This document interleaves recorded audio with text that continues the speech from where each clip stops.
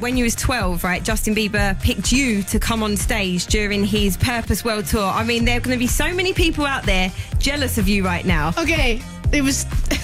Wikipedia has done me so dirty. Right, this is your chance to set the record straight. And I will edit it for you. I will put the fact on there. I mean, like, everyone has said to me, oh my God, you were Justin Bieber's main backup dancer. And I'm like, I was 12.